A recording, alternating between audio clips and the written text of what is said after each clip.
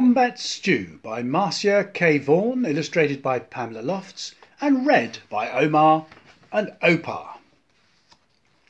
One day, on the banks of a billabong, a very clever dingo caught a wombat and decided to make wombat stew, gooey, brewy, yummy, chewy wombat stew. Platypus came ambling up the bank. "G'day, Dingo," he said, snapping his bill. "What is all that water for?" "I'm brewing a gooey, chewy stew with that fat wombat," replied Dingo with a toothy grin. "If you ask me," said Platypus, "the best thing for a gooey stew is mud. Big blops of billabong mud." "Blops of mud?" Dingo laughed. "What a good idea! Righto, in they go!" So Platypus scooped up big blops of mud with his tail and tipped them into the billy can. Around the bubbling billy, Dingo danced and sang. Wombat stew, gooey, brewy, yummy, chewy wombat stew. Waltzing out from the shade of the ironbarks came Emu. She arched her graceful neck over the brew. "Ho, ho, Dingo," she fluttered. "what have we here?" "Gooey, chewy wombat stew," boasted Dingo. "If only it were a bit more chewy," she sighed. "But don't worry, a few feathers will set it right." "Feathers?" Dingo smiled. "That would be chewy. Righto, in they go." So into the gooey brew Emu dropped her finest feathers. Around and around the bubbling billy, Dingo danced and sang. Wombat stew, crunchy munchy for my lunchy wombat stew. Old Blue Tongue the lizard came sliding off his sun-soaked stone. "Silly Dingo," he hissed. "there are no flies in this stew. Can't be wombat stew without crunchy flies in it." And he stuck out his bright blue tongue. "There's a lot to be said for flies," agreed Dingo, rubbing his paws together. "Righto, in they go." So Lizard snapped 100 flies from the air with his long tongue and flipped them into the gooey, chewy stew.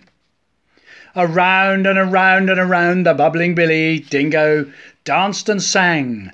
Wombat stew, crunchy munchy for my lunchy wombat stew.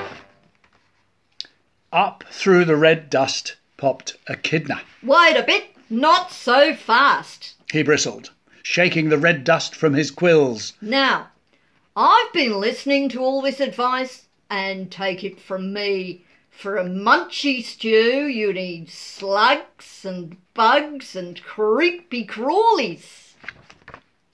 Dingo wagged his tail. "Why, I should have thought of that. Righto, in they go." So Echidna dug up all sorts of creepy crawlies and dropped them into the gooey, chewy, crunchy stew.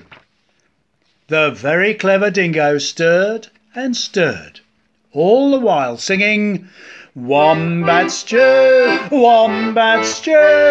hot and spicy, oh so nicey, wombat stew. Just then, the sleepy-eyed koala climbed down the scribbly gum tree. "Look here," he yawned. "any bush cook knows you can't make a spicy stew without gum nuts."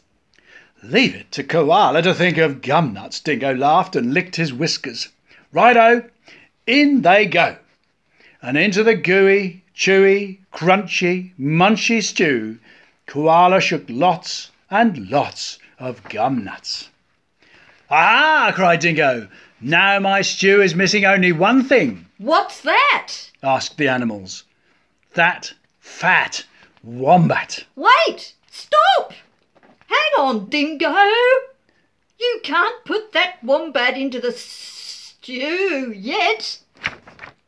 Why not? You haven't tasted it. Oh, right, I'll taste it. And that very clever Dingo bent over the billy and took a great big slurp of stew. "Oh, I've poisoned," he howled. "You've all tricked me." And he dashed away deep into the bush, never again to sing, "Wombat stew, wombat stew, yummy, bluey, yummy, chewy, wombat stew."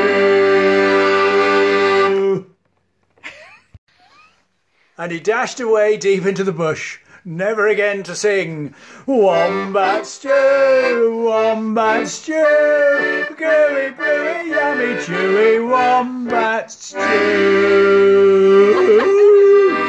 Dashed away deep into the bush, never again to sing, "Wombat stew, wombat stew, gooey, bluey, yummy, chewy, wombat stew."